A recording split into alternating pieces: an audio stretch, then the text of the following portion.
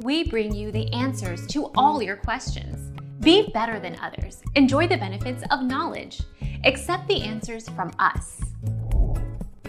The main reason to keep a PS Plus sub is if you really want to play online on non-Plus games or if you really want the other little side features. Otherwise, PS Now makes more sense, and I think that's what Sony's long-term plan might be, to merge both into one sub.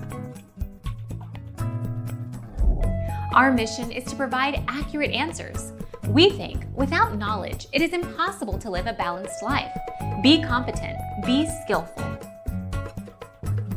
Thank you for watching. Don't forget to subscribe and hit the bell notification.